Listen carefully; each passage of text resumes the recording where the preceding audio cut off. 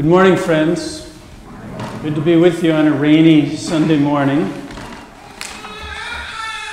This morning we're going to need a blue hymn book, and we're going to be doing setting 3, which is on page 188. 188. But our opening praise is 919.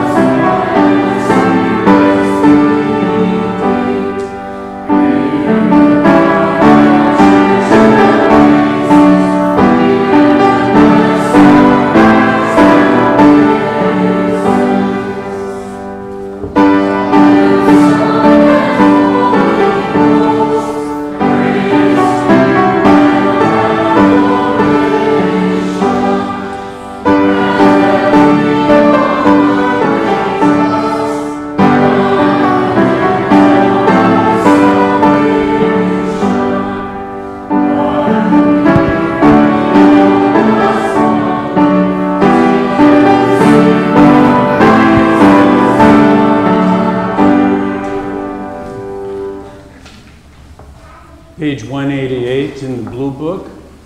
Stand if you're able.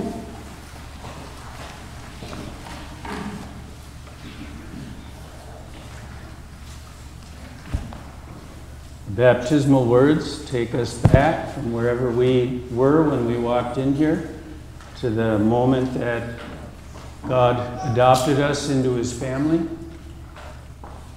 In the name of the Father, and of the Son, and of the Holy Spirit. Top of the next page. Blessed are they whose transgressions are forgiven, whose sins are covered. Blessed are they whose sins the Lord does not count against them. Let us confess our sins to the Lord. Almighty and merciful Father, we have strayed from your ways like lost sheep. We have followed what we have devised and desired in our hearts. We have offended you and sinned against your holy law. We have done those things that we should not have done, and we have not done those things that we should have done. Have mercy on us, Lord. Spare us, forgive us, restore us, according to your promises in Christ Jesus.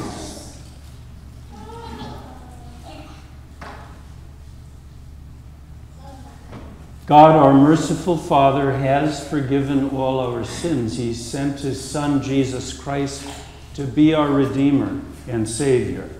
Jesus paid the penalty for our guilt by his death on the cross and freed us from death by his resurrection from the grave. We have peace with God now and forever.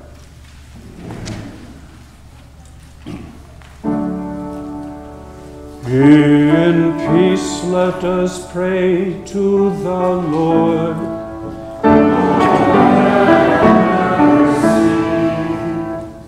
For the peace from above and for our salvation, let us pray to the Lord.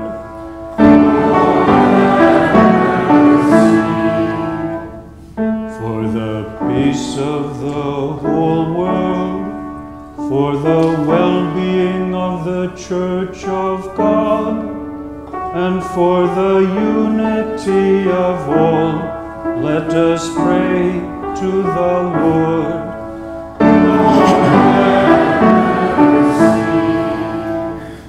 For this holy house and for all who offer here their worship and praise, let us pray to the Lord.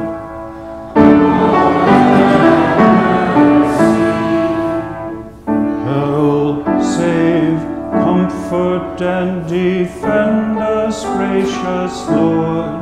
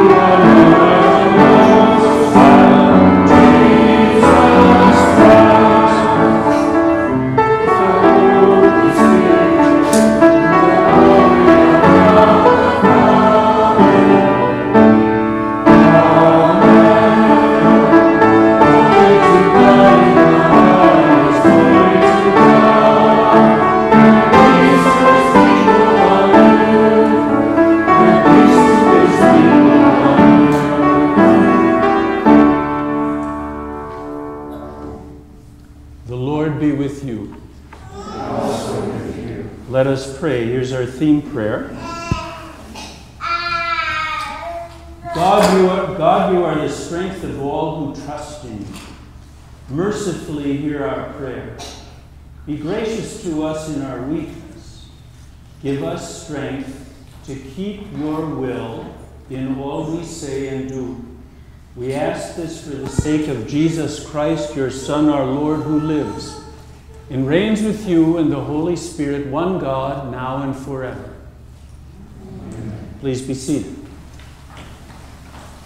We have two scripture readings today, and between them will be the psalm. Our first reading, familiar to you all, first book of the Bible, page 3, Genesis 3.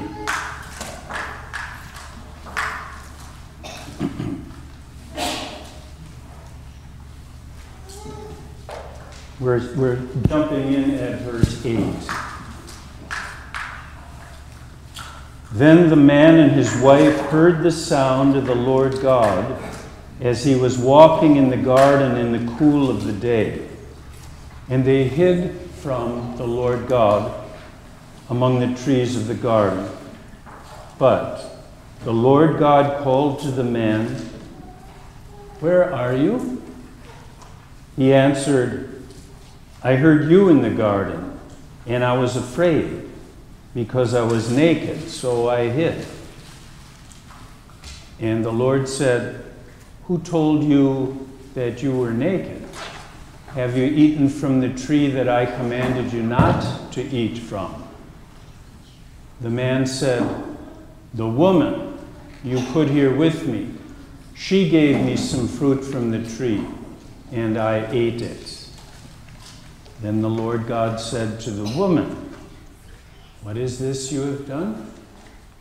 The woman said, "The serpent deceived me, and I ate."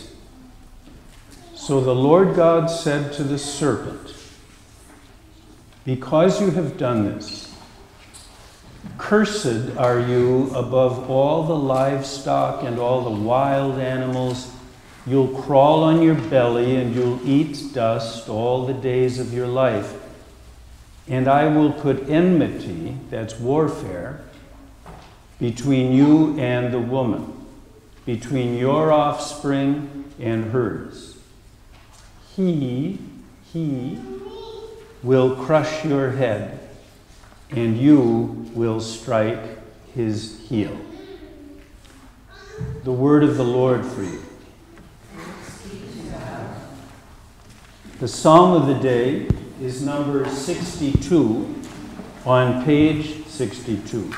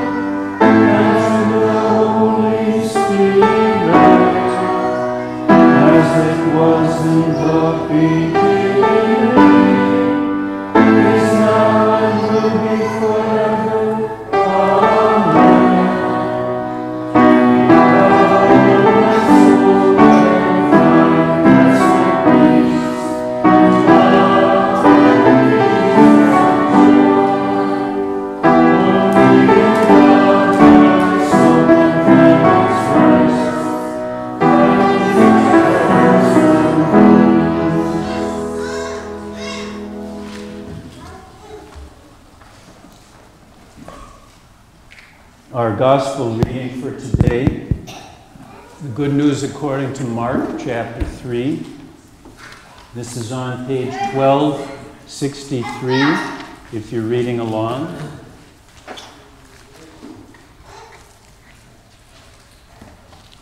We're reading at verse 20. Then Jesus entered a house, and again a crowd gathered, so that he and his disciples were not even able to eat.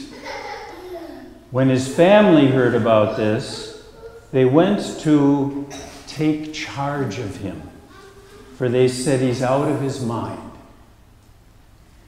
And the teachers of the law, who came down from Jerusalem, said, he's possessed by Beelzebub, by the prince of demons. He's driving out demons. So Jesus called them and spoke to them in parables. How can Satan drive out Satan? If a kingdom is divided against itself, that kingdom cannot stand. If a house is divided against itself, that house cannot stand. And if Satan opposes himself and is divided, he cannot stand, his end has come. In fact, no one can enter a strong man's house and carry off his possessions unless he first ties up the strong man. Then he can rob his house. I tell you the truth. All the sins and blasphemies of men will be forgiven them, but whoever blasphemes against the Holy Spirit will never be forgiven. He's guilty of an eternal sin. He said this because they were saying he has an evil spirit. The word of the Lord.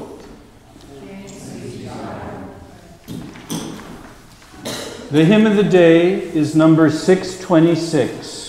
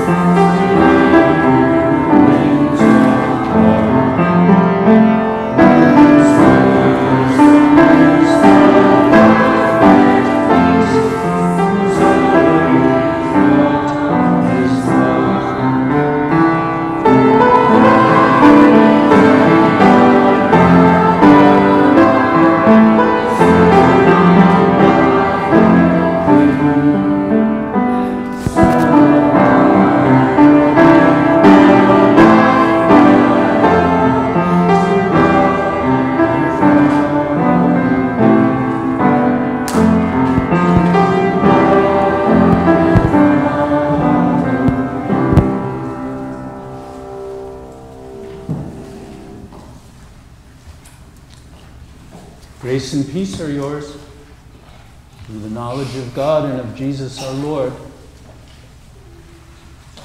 This morning's scripture does not take place down in Jerusalem, down in Judah. It takes place up in Galilee, 75 miles north. If you're going to walk between Judah and Galilee, how long would it take you? 75 miles? How many miles can you walk in a day? If you said I could do 5, then it would take you 5 times 15 to get up to the shore of the Sea of Galilee.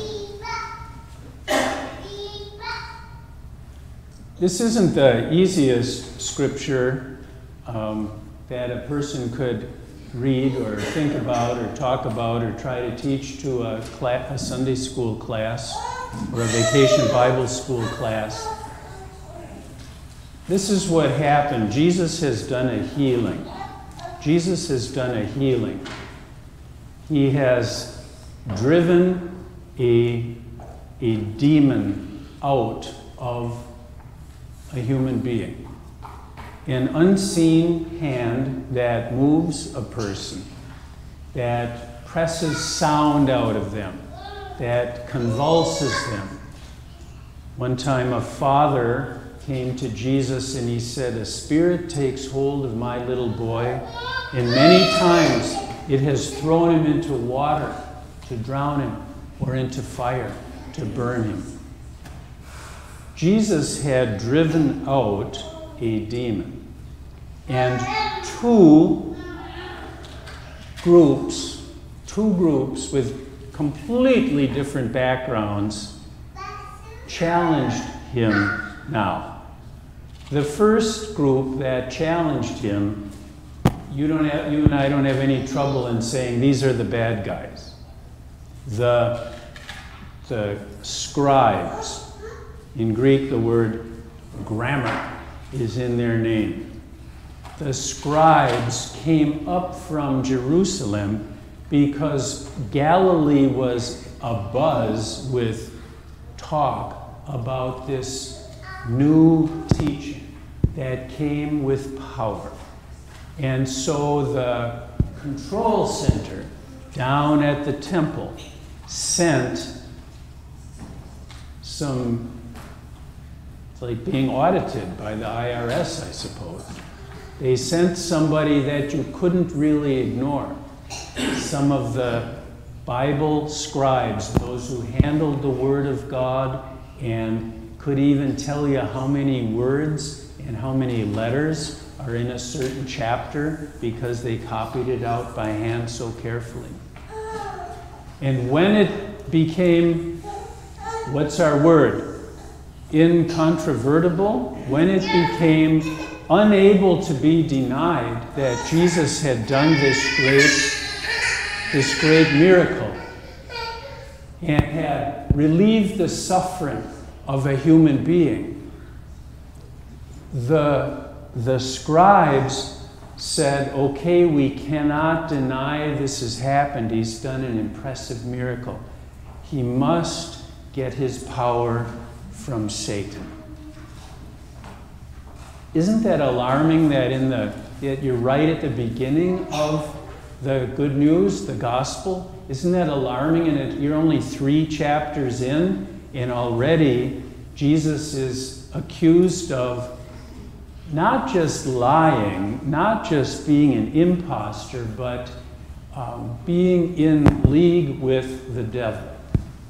Is there anything like that in our lives and experience where somebody says, you are so wrong, you are so on the wrong side of history, you are so misunderstanding the message of love in the Bible? We could only draw the conclusion that you are devilish. You are the true devils in the world. Is that possible? That somebody could talk like that? Well, we're We're going to have a month now of Pride Month in America, and I think if your eyes are open and your ears are open, it's an instructive time to see what people think about those who read the Scripture as it lies and who understand what it says about God's design for human society and the family. So the scribes said Jesus is possessed by a demon. He has a spirit working in him that comes from the devil. Way surprising is the other group that challenged Jesus. It was his own family. It was Mary and his brothers and sisters. They were from Galilee, right? They were from Nazareth. Jesus, if you do some backwards reading and see where he is, he's in a city on the lake, on the big lake, on the Sea of Galilee, a city called Capernaum. He moved there. And he and his 12 were in a house, and here's a striking sentence, he had healed so many. Jesus had healed so many. You know, we've said before that in Matthew, Mark, Luke, and John, I think there are like 35 or 36 miracles that are actually mentioned. But here, you're barely into the book, and it says he had healed so many. Remember that when John ends his book, he said, if you wrote down everything that Jesus said and did, I wonder if the whole world would have room for all the books that would have to be written. So he had healed so many, and now there's a crowd, a large crowd from Galilee.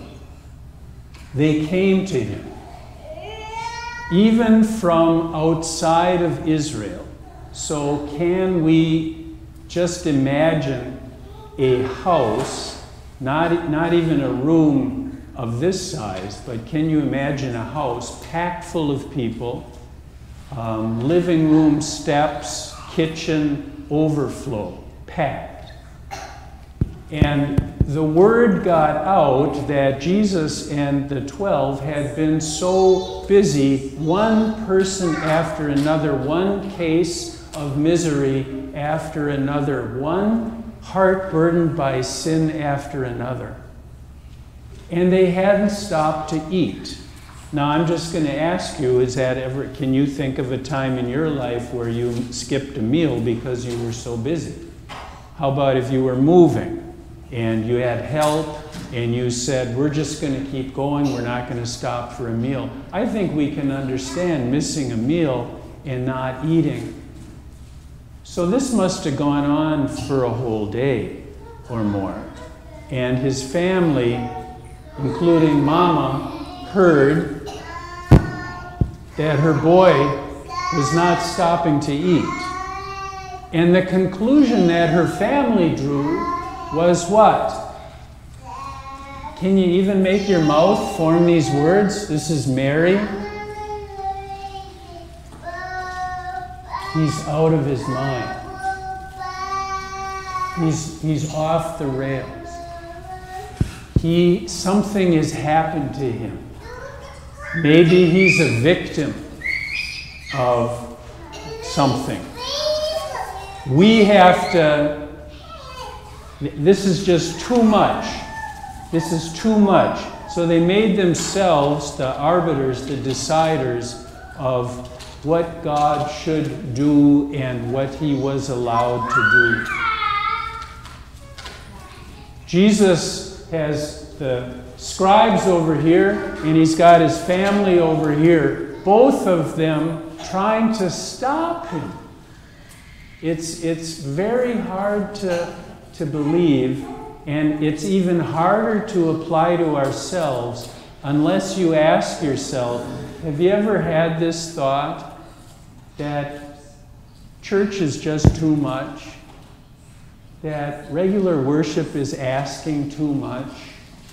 that if I spent on a trip what I spent in my offerings, I could have had a better trip.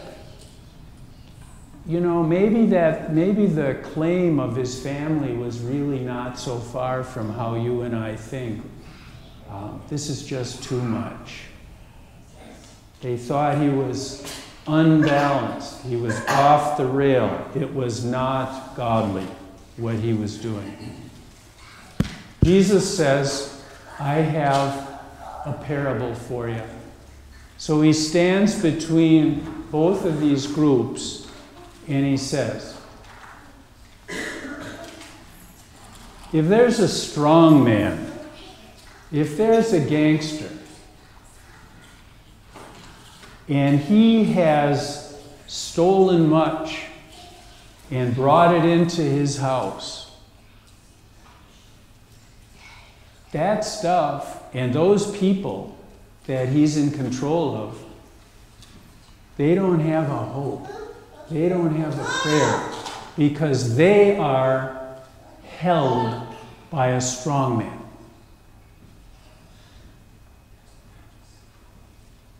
He said, only if a stronger one appeared on the scene.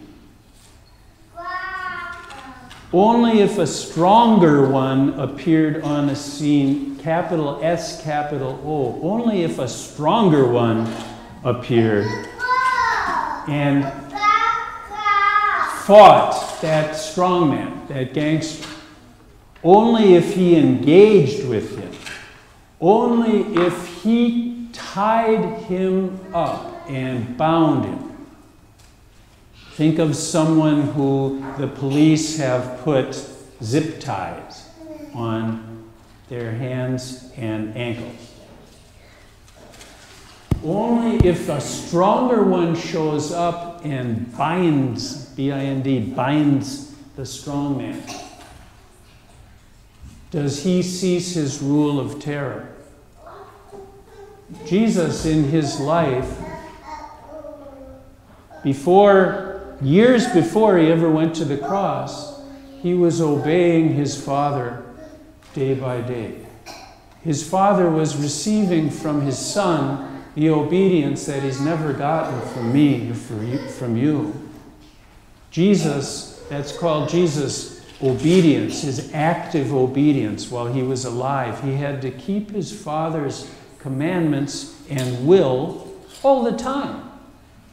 And he always had to yield to his Father's will. We don't like the word submit, but that's exactly the Bible word. The Son had to submit to his Father's will. And then, when he went to the cross, he accepted the ticket, the bill, the invoice for my crimes against my Creator and against you. So that's called his passive obedience. That's something that was done to him. It's not something he did. That would be active. It's something done to him that's passive. So Jesus ties up the strong man. You heard it in Genesis 3. When the Lord God spoke to Satan, we talked about this last week in reference to the banner. I will have a family, God said. I will have a family, Satan. And in order to bring that about, a child of this woman with whom you have been so friendly, a male child, is going to come down the corridors of time and hunt you down. He will crush your head. He will crush your head. So unless a stronger one comes, Jesus is telling this parable to both parties. Unless a stronger one comes and ties up the strong man, all the strong man's stolen goods remain in his house. But if a stronger one comes and ties him up, then the stronger one can take his stuff. which is exactly what Jesus was doing person by person as he drove out demons and as he healed the miserable and forgave the sins of the guilty, robbing souls from the soul stealer. And each of you, it would be good for you when you think of who you are and when you think of your life to say, Jesus has robbed me from the robber. Jesus has stolen me back from the one who had me behind locks and bolts and chains. It's a very simple story, but it's a very good one. Jesus is saying to the scribes, you think Satan? You think I'm invested by Satan? You think Satan is helping me rob souls from your wretched, miserable dictatorship? And then he says to his own family, I think you got the opposite problem. You're too familiar with me, aren't you? You've grown tired of me. You think you know me because I grew up in Nazareth. You think that you can't respect me because I share your flesh and blood. And you're here to set me straight. The stronger one has come. It was a rebuke. And when people said, Jesus, your mom and your family are outside of the house. They can't get near you. They want to talk to you. Jesus said, my mother and my brothers and my sisters are right here listening to me. My family thinks that they are privileged, that they don't have to listen to my words. Here's my new mom and brothers and family, those who are gathered around the word of life. Oh my, what a sharp rebuke. When we're tempted to say family's the most important thing, and Jesus says, you'll find my family gathered around the word of life, the law which exposes our heritage, being a slave of Satan, and the gospel which says a stronger one has come and has stolen us back. Blessed are they who hear the word of God and keep it. Amen.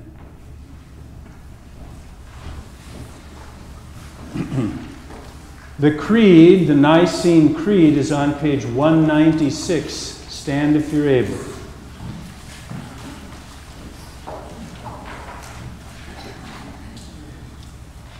(196) We believe in one God, the Father, the Almighty, maker of heaven and earth, of all that is seen and unseen. We believe in one Lord, Jesus Christ, the only Son of God, eternally begotten of the Father, God of God, light of light, true God, begotten, not made, of one being with the Father. Through him all things were made. For us and for our salvation, he came down from heaven, was incarnate of the Holy Spirit and the Virgin Mary, and became fully human. For our sake he was crucified under Pontius Pilate. He suffered death and was buried. On the third day he rose again in accordance with the Scriptures. He ascended into heaven and is seated at the right hand of the Father. He will come again in glory to judge the living and the dead, and his kingdom will have no end. We believe in the Holy Spirit, the Lord, the giver of life, who proceeds from the Father and the Son, who in unity with the Father and the Son is worshipped and glorified, who has spoken through the prophets. We believe in one holy Christian and apostolic church. We acknowledge one baptism for the forgiveness of sins. We look for the resurrection of the body and the life of the world to come. Amen. In our prayers today, page 198, in our prayers today, we have a couple. First of all, we pray for our friend and congregational helper, Pastor Norman Schell, whose wife Nadine died, and her Christian funeral was yesterday. We pray a prayer of thanks for our sister in Christ, Lorna Cohn, who has served Living Hope for decades as a musician, beautifying our worship and helping numerous musicians to take part in our regular weekly worship. And we also pray for Carol and Jim Zahn, little note. Our brother-in-law, Larry Pomeroy, died last night. He had been in hospice for renal failure. He was married to Carol's sister for 46 and a half years. A Christian, a proud husband, father, and grandfather of 5, and Iowa farmer. So we join those prayers together. Father in heaven, we ask that you be the companion in a special way of Norman Schell, who has helped us many times here in Omaha, and who has lost his life partner and is now a widower. We ask in your mercy that you would give him a bright faith in the resurrection of Jesus, looking back, and a bright trust in the resurrection of the body of all believers, which lies just ahead. We pray today for Lorna, a prayer of thanks, and we want you to hear us say thank you for giving us cheerful and skillful and willing, faithful, steadfast musician to beautify our worship all these years. Help us use the gift you have given each of us to build up the body of Christ, as Lorna has. And finally, we pray for the wife, Mary Ann, who lost her husband, Larry, and she is Carol's sister. And we ask that you would comfort the family with the word of resurrection to eternal life and the sweet knowledge that God puts us in families here on earth so that we are not left all by ourselves. What a great gift it is. And when someone departs this life before we do, we look forward to seeing them again, all those who trusted in Christ as their hope of eternal life. In Jesus' name we pray, amen. Our offering basket is at the door of the chapel. Here's our offering prayer. Father, help me appreciate my identity as your child, so that I begin to learn my responsibility as your servant. I'm going to need reminding this week again, Father. You have not called me to live alongside you as an equal, but to live under you as a servant. From week to week, help me joyfully and consistently to devote time and energy, the use of my gift, as well as the daily bread you have placed into my hands, so that I might serve my neighbor in her need, and by doing so, serve you. Amen. We're on 199, the sacrament. The Lord be with you. And also with you. Lift up your hearts.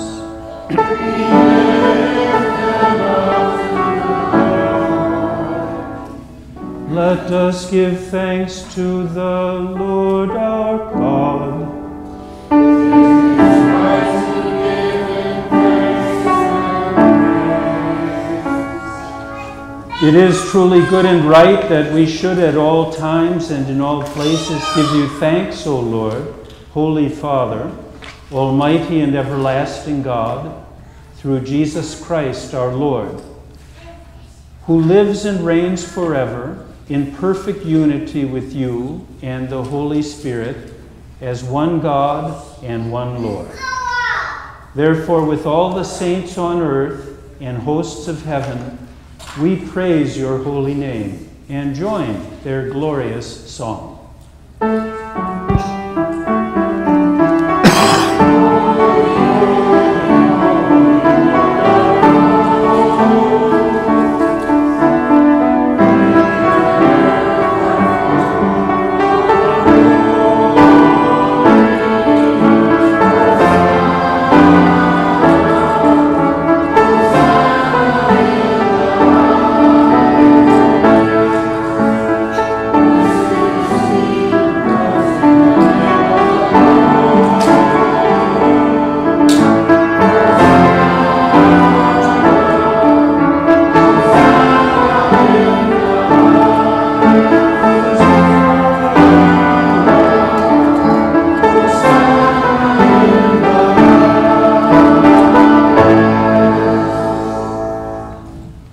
Blessed are you, Lord God, eternal King and gracious Father. In love you made us the crown of your creation.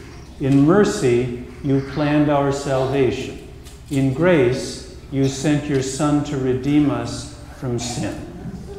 We remember and give you thanks that your eternal Son, Jesus Christ, became flesh and made his dwelling among us, that he willingly placed himself under law to redeem those under law, that he humbled himself by becoming obedient to death on a cross, that he has destroyed death and has brought life and immortality to light through the gospel. Bless us as we receive your Son's body and blood in the sacrament. Forgive our sins, increase our faith, strengthen our fellowship, deepen our longing for the day when Christ will welcome us to his eternal feast. Praise and thanks and honor and glory be to you, O God our Father, and to your Son, and to the Holy Spirit, one God, now and forever. Let's read the Lord's Prayer from the left-hand column today. Our Father in heaven, hallowed be your name. Your kingdom come. Your will be done on earth as in heaven. Give us today our daily bread. Forgive us our sins, as we forgive those who sin against us. Lead us not into temptation, but deliver us from evil. For the kingdom, the power, and the glory are yours, now and forever. Amen. Our Lord Jesus Christ, on the night he was betrayed, took bread, and when he had given thanks, he broke it and gave it to his disciples and said, "Take and eat. This is my body, which is given for you. Do this in remembrance of me." Then he took the cup, gave thanks, gave it to them, saying, "Drink from it, all of you. This is my blood of the new covenant, poured out for you for the forgiveness of sins. Do this whenever you drink it in remembrance of me." The peace of the Lord be with you always.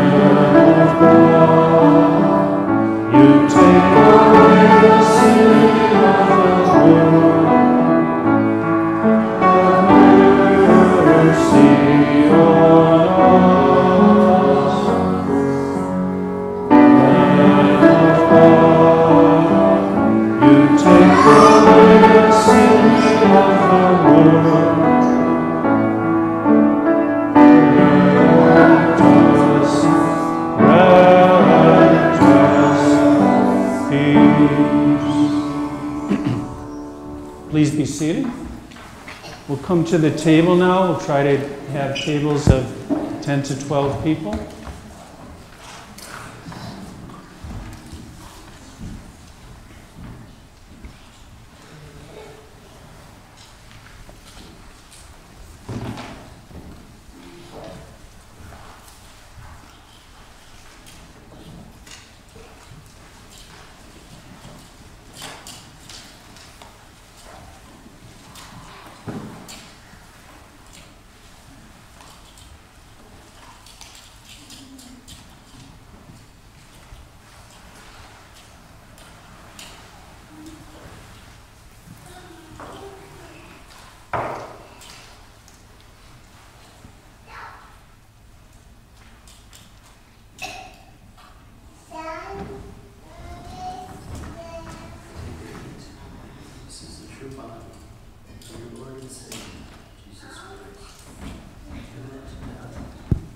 Take and drink. This is the true blood of your Savior Jesus, poured out on the cross at Calvary for the remission, the sending away from you to Jesus of all of your sin.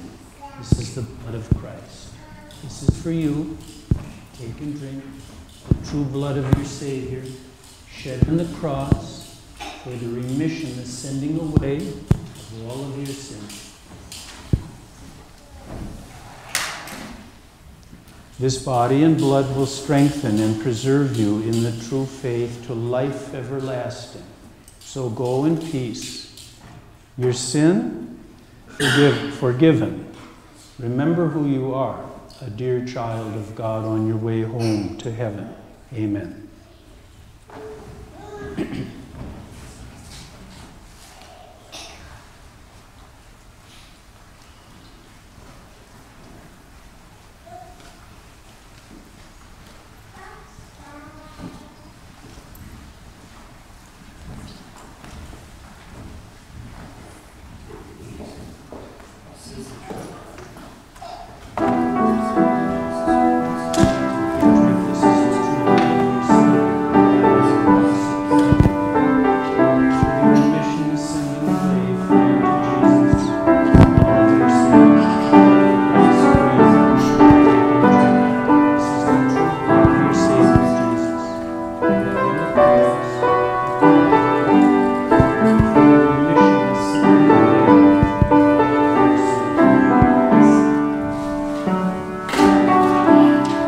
Body and blood will strengthen and preserve you in the true faith to life everlasting. Go in peace. Your sin forgiven. Remember who you are, a dear child of God on your way home to heaven. Amen.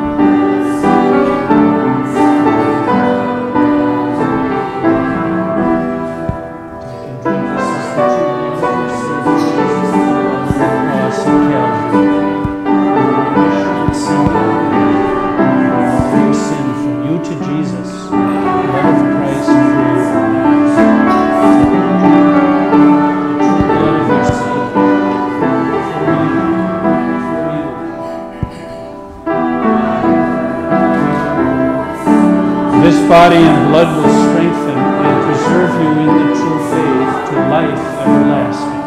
So go in peace. Your sin forgiven. Remember who you are, a dear child of God on your way home to heaven. Amen.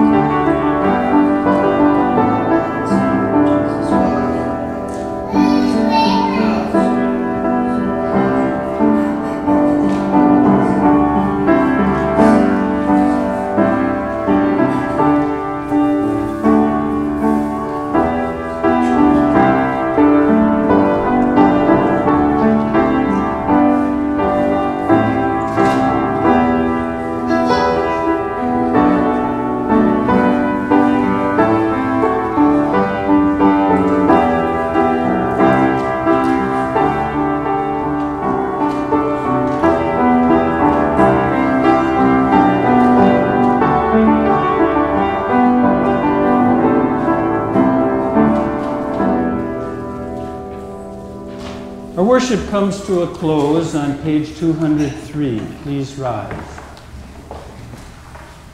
Middle of the page. Give thanks to the Lord, for he is good. His mercy endures forever. Whenever we eat this bread and drink this cup,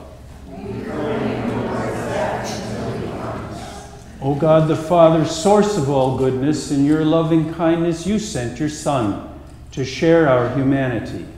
We thank you that through him you've given us pardon and peace in this sacrament. We also pray that you will not forsake us, but will rule our hearts and minds by your Holy Spirit, so that we willingly serve you day after day. Through Jesus Christ our Lord, who lives, reigns with you in the Holy Spirit, one God, now and forever. Amen. The Lord bless you and keep you. The Lord make his face shine on you and be gracious to you. The Lord look on you with favor and give you peace.